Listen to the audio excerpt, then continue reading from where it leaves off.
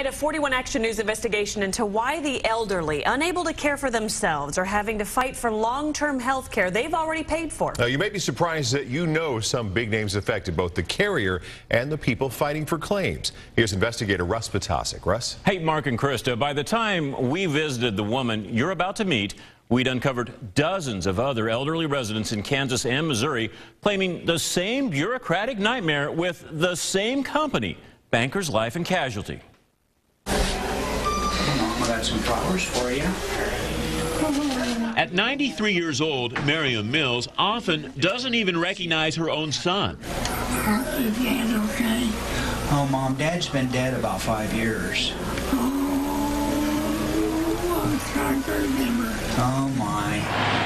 While an assisted living facility in Neosho, Missouri cares for Mills, her son, Greg, has created the website bankers-life.info to expose his mother's insurance battle with Bankers Life. I'm pretty angry.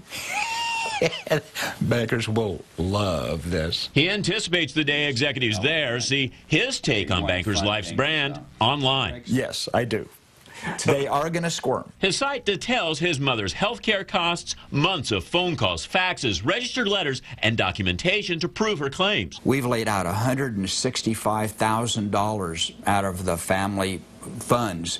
Bankers has paid not 1 cent. You can't imagine how frustrating it was. When Kathy Wolf Moore needed help for her 82-year-old mom, she couldn't get a call back either, she says. What Bankers Life didn't know is that daughter works in the Kansas Capitol as a state representative. Not until I finally told them that I was going to call the insurance commission and the news media, and that's when I finally got a call back. Representative Wolf Moore found a sympathetic ear in the niece of this man who had his own insurance battle with Bankers Life. That niece is Sandy Prager, the Kansas Insurance Commissioner, a title she says likely surprised Bankers Life. They were probably a little dismayed, but you know, the name wasn't the same, so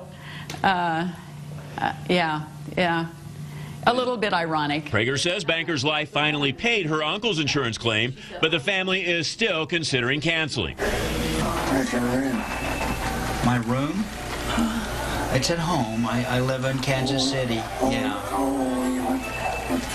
Yeah. Greg Mills' mother, the insurance commissioner's uncle, and Representative Wolf Moore's mom are not alone. There's another letter in here back from 2005. Records show more than half of all long-term complaints filed in 2010 in Kansas, 24 were against Bankers Life. And Missouri's registry shows out of 100 agencies, Bankers Life received nearly a quarter of the complaints from 2008 through 2010. In 2008, the National Association of Insurance Commissioners announced a $2.3 million fine against Conseco, the parent company of Bankers Life, due to a pattern of what it called consumer harm. 6 months, we haven't received a dime. You're a sweetheart. Thank you. And unless Bankers Life acts soon, Greg Mills fears his mother could die a bankrupt woman. Bankers Life declined interview requests, but did give us a statement saying, "We make every attempt to work with our policyholder." In 2011, Bankers paid in excess of $400 million on long-term care claims.